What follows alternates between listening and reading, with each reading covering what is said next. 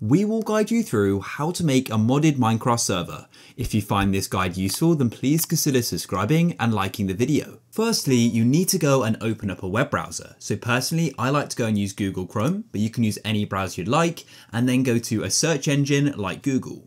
Then you want to go and search for something called Forge. Forge is basically a program which allows you to go and run mods in Minecraft, and we can also use it to make a modded Minecraft server as well. So go and search for it like so, and then make sure you go to the official website, which is this one here, download to Minecraft Forge, files.minecraftforge.net.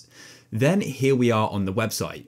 Now it's important to note that because we're going to be hosting our own server, to go and allow people to join, we're going to be giving out our IP address, which you'd only give out to people you trust and would essentially let them into your house, because your IP address is a pretty personal thing.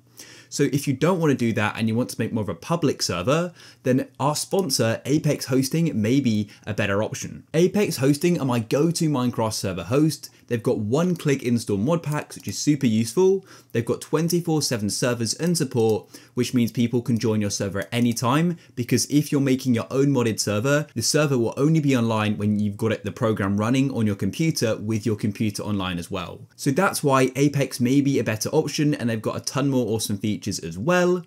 So if you're interested in them, I'll put a link in the description and in the pinned comment as well. But back to the guide, you need to decide what version of Forge you want. So the main thing is to know is that the version of Forge and the mods you install need to be the exact same version. So if there's a specific mod you want, you should find out what versions are available in that, and then you can get that same version with Forge. However, there's no specific mod I want, so I just want to get the latest version of Forge, which is 1.20.2. So you can see all the different versions on the left here.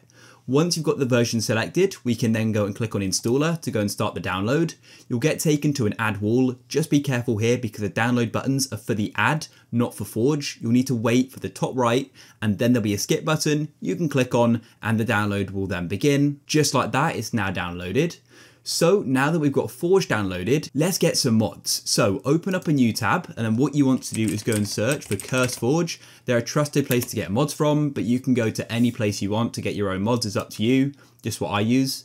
Then click on Minecraft, and we can then go and see some mods. So you can search for a mod, you can see the latest ones. I'm just gonna go down to popular mods, and I just quite like to use this one here, just enough items, it's super useful. So click on the mod you want, then click on files, and then you want to come down here, and what you need to do is make sure you get the same version of Forge, which was for me was 1.20.2, and we need to make sure we get the same mod loader as well, which is Forge. So this top one here is fine for me, so I can come over to the right, click on the three dots and click on download file. Then the download will begin in a few seconds, but what you can do is go and download some other mods as well, just make sure they're the same game version and that they're for Forge.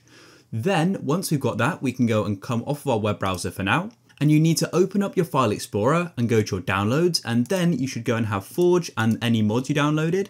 So go and select them and then go and drag them onto your desktop just like so. So just before we get any further as well, it's important to note that anybody who joins your server will need to be running the same version of Forge, so in this case 1.20.2, and also the same mod and mod version, right? So they will need to install Forge as well. Now that's out the way, we need to go and install Forge. So go and double click on it like so, and you should go and get the mod system installer. Now, if a file or folder or another application opens up or it doesn't open up at all, this is because you don't have Java installed. So go and open up a browser and open up a new tab and go and search for Java. Go and search for Java and then make sure you go to java.com, and what you'll need to do is download Java by clicking here and then go and install it. It's super simple. After you've installed it, come back to Forge and you need to click on it once and then right click on it, press open with and click on choose another app, and you need to find Java TM Platform SE binary, click on it and then click on always, and that should then go and launch. If it still isn't launching, you may need to run something called a jar fix, and that will reassociate jar and Java files. We've got a full guide on that, which I'll link down in the description, which you can go and follow. So once you've got the mod system installer, we're going to need to install it for our own Minecraft client, which is our Minecraft launcher basically, and then we'll install it as the server as well. So firstly, we'll install it as the client, so click OK. And what's important to note is that everybody who joins the server will also need to install it as the client as well. Once it's finished, it will go and say successfully installed client profile Forge, and you can then go and click OK like this. Now what we'll need to do is go and open up Forge again and install it for the server, but just before we get any further, we want to go and create a new folder for the server. So just go onto your desktop and right click, then press on New, create a folder, and you can name this Minecraft Server, just like so. Then go and run Forge again. Now that we went through that troubleshooting sort of steps earlier, it should open up fine. And you want to click on Install Server. And then it will then say there are files already at the target directory. So what we need to do is click on the three dots, your file explorer will open, click on Desktop, and then go and find that folder we just created, which is Minecraft Server. Click on Open like that. And that's it. Then go and click OK, and it's going to go and start the process. So just wait. Once it's finished, it will go and say complete, click OK, and it will close off. So then what you want to do is double click on your Minecraft server folder. And as you can see some stuff in here. Go and run the run.bat file just here by double clicking on it. And if you go and get this error here, this is likely because you need another version of Java. So let's go and close off this, and we'll open up a web browser.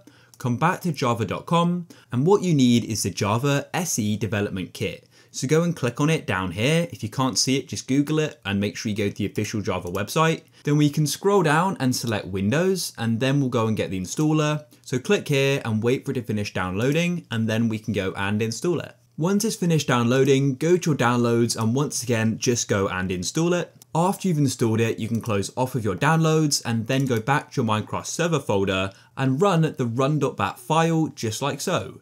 And then it will go and say you need to agree to the EULA. So close off this, and we now have a few more folders here and files, and you need to open up the EULA.txt. And as you can see, it then says by changing this setting below to true, you're indicating your agreement to the EULA. So make sure you read the EULA and you agree to it. Personally, I already have, and I agree to it. So I'll change from false to true, and then go and press on file and go and press save. You can then close off of it. And then you want to go and run the run.bat file again, and it should then go and launch. You'll go and get this Minecraft server window open up, and if you just go and move across here, you can go and see the progress and preparing the spawn area. You've now successfully gone and ran it.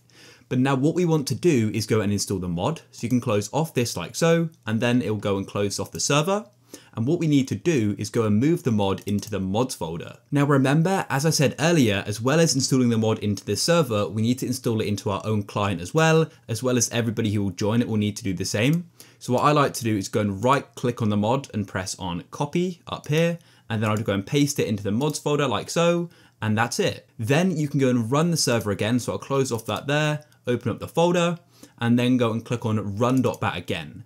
Now your server will go and launch again, and while that launches, let's open up our own Minecraft. So we'll open up the Minecraft launcher, and now to install the mod on our Minecraft client, go to the top and click on installations, and scroll down until you go and see Forge. As you can see, here it is. Go over to the right and click on this folder icon. You'll need to be hovering over it, and this will open up your Minecraft files. And you need to scroll down and locate the mods folder and go and double click on it. If you can't see one, then just go and create one. So right click in an empty space, go on new, and then you can click on folder, then go into it. And what you need to do is go and move the mod into it. So let me go and find my mod now. I'll just go and find it in another file explorer. To go and open another one, you just right click on it and press on file explorer again. Here it is, and then I'll go and drag it into the mods folder, just like so.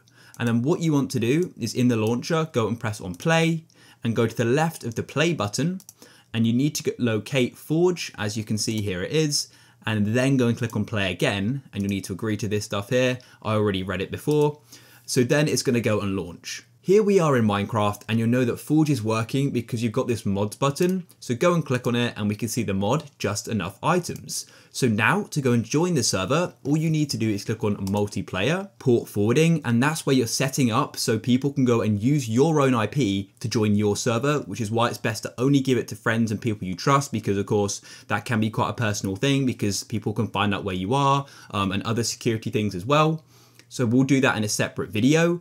But for now, just to show it works, we'll go and join it by clicking join like so. And then here we are on the server. And to show you the mod is installed, if I go and pause it, as you can see, we can go and see just enough items. And what it does is it gives you recipes. So you can pause the game and see that the recipe to go and create per stairs is per blocks. As I said before, to go and get your friends to join, you'll need to go and do something called port forwarding so they can then connect by using your IP. If you found this guide useful, then please leave a like.